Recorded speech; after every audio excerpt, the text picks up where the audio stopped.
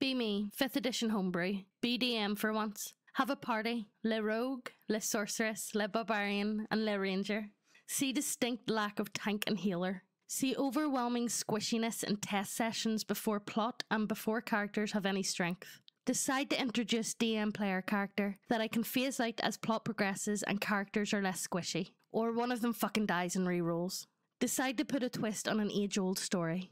Party is following up on a bounty to clear out local orc camp. Rogue, due to perception, picked up on a rumour. Last saw that volunteers never came back. Damn shame. Figure it might be a rescue mission, an obvious plot hook. And these players love a good story as much as I do. Party makes decent progress into Stronghold and into Bloodpit sort of arena. Sitting in a cage is a younger man I described as Geralt de Rivia if he had been born in a kind world.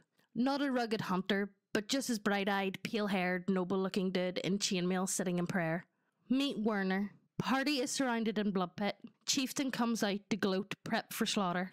Pretty boy calls out from the cage. I challenge you, Chieftain. Proper characters introduction time. I will stand with these 4 against you and your choice of champions for honour and power. Figure it is a good way to learn to operate as a team. And so the chieftain and his 2 lieutenants open the cage and square off against the party with their new paladin buddy. Barbarian and rangers steal the show with some rule of kill crits, and Werner makes his killing blow against the chieftain. Be oath of vengeance. Party gets to looting. Werner declares, your chieftain and his lieutenants lie dead by our hands. You are to leave these lands. But should you seek to reclaim glory, march west. The Shieldbreakers tribe awaits you in the shadows of Mount Cursed. To Party, drops all stern-faced nobility and goes into full-on grateful glee. Bless you, bless each and every one of you. I can only hold that sort of bravado for so long. All of you have my deepest gratitude, and an exile though I may be, I owe you all at the very least a good drink and food before you collect your justly earned reward. Forward to the tavern where the party collects their bounty, and they're brought food and drink. They can practically see the quest giver icon above Werner and give the proper backstory. I was the only son of my family. We held a modest kingdom to the west. I blame myself for being too trusting, and we were betrayed. The family of the lower court rose up in a bloody purge. In shame, I ran. I have been working to find allies, build power, to reclaim my homeland. But I am no fool. The coffers of my kingdom are denied to me, and I would never ask adventurers to fight for the promise of coin alone. They pass every insight check to see if he is completely earnest and grateful noble, and so start the main quest. And start to notice a few things throughout campaigning. Werner speaks most of the beast tribe's language fluently. Orcish, kobolds, goblins and so on. He is a blushing schoolboy around the infernally bloodline sorceress who seems to reciprocate. He is a dutiful tank healer. But damn if his spells aren't particularly offensive. Makes a habit out of trying to gain control of tribes and groups rather than outright murder. Reveal as they approach the outskirts of his kingdom's territory a few months later that he has been at work for a few years doing that. Made much easier having new and truest friends at his side. The bestial army is awaiting their war chiefs south of the border. Has some nice darkened plate armour and adorns a wicked looking helmet. I gained the alliance of these tribes by honouring their traditions, and if it's their tradition for the one who gathered the army to wear this helmet, I shall not disrespect them in such a manner. Party realises they're going to storm a kingdom with a dark-plated paladin of vengeance, who had an orcish army at his side with the intent of seizing the throne. Rogue finally asks, wait, are we the baddies? Insight again reveals that Werner sees him as his best friends from the bottom of his heart. My friends, I know the thought of war is terrible, but with luck it should be done quickly. You've helped me get this far. Will you stand with me still? Party deliberate. He's been nothing but good to them. Plus, he is a general bro and has been keeping the orcs and such from pillaging villages. Ranger says the damning things. It's just one kingdom. Cue a siege. Cue an infiltration throughout the city streets. Cue storming the castle. Cue execution of traitor families. Establish Werner as Emperor Werner Cursed von Dietrich the Returned. Embrace Party as noble heroes who restored him to the throne. Set to work integrating all of those beast tribes into the populace. Set about building Kingdom up as new multicultural centre of civilization, London.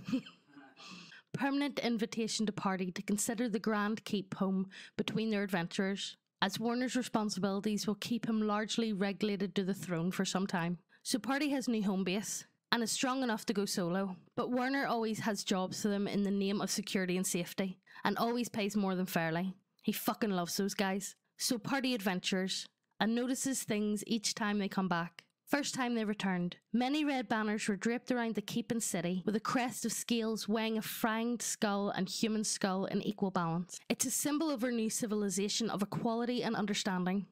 Next time, there is a construction of a large black spire in the centre of the city. The tribal warlocks and I have been in discussion, and we have found a way to channel the sun's very energy into nearly free energy and power for the people. It turns out the colour black absorbs the heat better, and so while a bit garish, it will improve the quality of life for everyone here immensely. Rogue starts getting uncomfortable. Next visit, Tara's complete. Ominous red banners flickering in the wind. Banners popping up in villages further and further out. It is my duty of Emperor to make sure that all within my borders are safe and secure. I shall not be one of those reclusive, self-absorbed leaders who would let his people suffer, no matter how far away they might be. True enough, banditry and shit is in its all-time low. But Werner is now wearing black and red finery and some grim imagery, and has large portraits being spread in every village, so that my people never have to fear that they've been forgotten or neglected. Insight rolls, and he still super means it. Main threat is the Dragonborn up in the mountains, which he hopes his dearest companions will be able to handle. Ranger is uncomfortable. But I would never send you into any sort of danger unprepared. As such, I had our artisans and smiths craft for each of you to enhance arms and armour. Ranger is no longer uncomfortable. Go full Wizard of Oz. To Barbarian. For you, my mighty friend, I have had commissioned an axe that shall transfer the strength of your foes onto your person. I know your range is one of your mightiest weapons. As such, I would see that your enemies fall long before you ever will. Toss in some spiked light armour as well. To Rogue.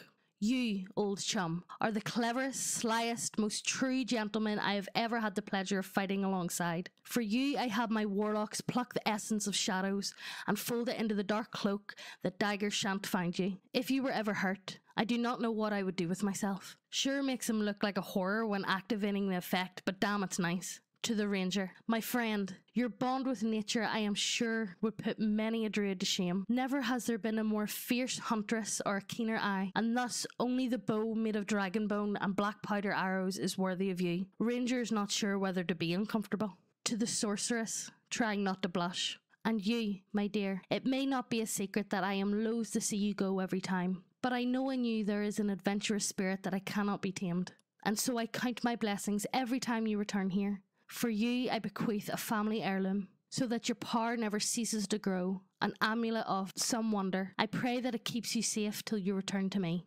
Give her an amulet that lets her convert the soul of a fallen enemy into an equal level spell slot. 1 enemy for a first level, 2 enemy for second, etc., with a degeneration rate of 1 soul per week.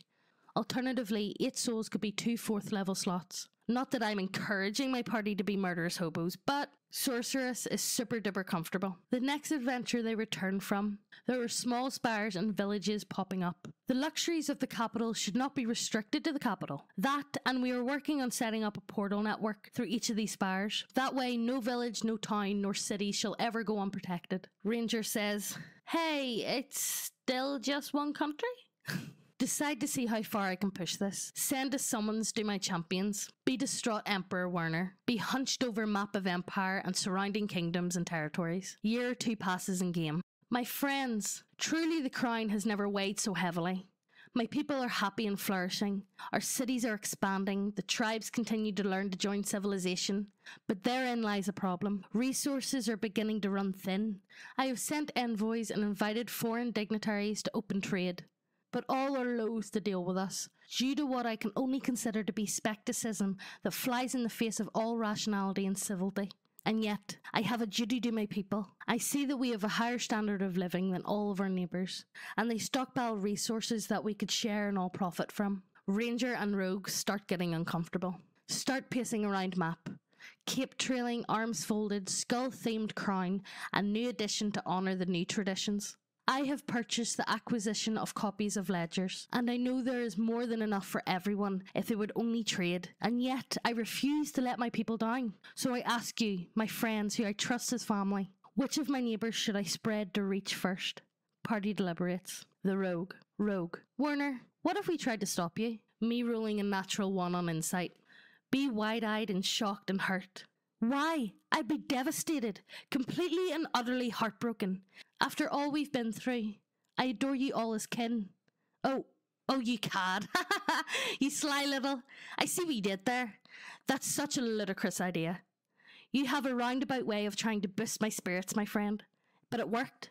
Gods, I am lucky to have been saved by you all. The party is half guilted, half bribed into leading an invasion force. Not the first or last time. By near end of camping, the Emperor had spread over half the continent, black spires rising in every major trade hub, allowing Imperial forces quick access to any potential threat, while also pushing every new conquest into Magitech high fantasy. Party getting reputation as the Overlord's chosen. Keep showering them in appropriate high-end but super fucking menacing gear, and rewarding them for their quests and loyalty. Follow the evil Overlord checklist to the letter. Party getting up near level 20. Have them allying with putting down dragons, so that we might benefit from their wisdom and never risk those that would seek chaos or not else. Barbarian is my field war chief and loving it. Rogue is less spy master and more the black hand of the Emperor and best stabby friend. Ranger is the mistress of the hunt. Helps find any criminals or foreign insurgents or any corrupt leaders who might give the Emperor a bad name. Surprise, surprise. Insurgents are all fucking foreign. Warner fucking adores his subjects and his ultimate dad friend to his empire. Sorceress pretty much decided to be Mrs. Evil Overlord when she gets tired of the adventuring life. Also has gotten good at perma-charming any disloyal viceroys. Created new alignment. Friendly evil. All hail the big fucking friendly evil guy. So look guys, as you guys know, if you haven't already seen this one, this is a revamp of one of my older videos. I absolutely love this one. I love this story. I think it's one of my favourites. I think there's a good case to be made that maybe Warner isn't actually evil at all. Maybe he's just lawful in a weird sense. I don't know. It's a hard one to really comprehend. He's definitely got a very specific, what would be the right word? Aesthetic, maybe? Yeah, that's the right word, aesthetic. I'm going to go with that. But look, as always, I hope you guys really enjoyed this story. And at the moment, at the time of recording this, I've applied for monetization. I currently have, okay, so you need, for monetization, you need 1,000 subs and you need 4,000 hours of watch time. At the minute, I added it up, and I've got over 300 years of watch time in the past year in this channel. So we'll see how things go. I really, really hope that I don't have to delete all my old videos, because there is a chance I may have to delete all my old text-speech videos. But like, I'm working on an archive channel at the minute anyway, so if that has to be the case, I'll let you guys know about the archive channel. The videos will still be available, just not on this channel, sadly, and it's going to kill me doing it. You know, oh, how can you delete videos like that? You know, having to go back and delete all the Shadowrun and all Paladin Party, and, you know, there's so many great stories that I really enjoy. But look, I've rambled enough. As you guys know, I'm not monetized here, so like, definitely please go over to go over to Thread Thrasher, my second channel. I'm still monetized there, as well. NordVPN's a thing. I've got a game advertisement thing going. I've got the models. You know, anything would help, be honest with you. So like, as always guys, I hope you guys enjoyed. I've rambled enough, and I hope you guys enjoyed the video.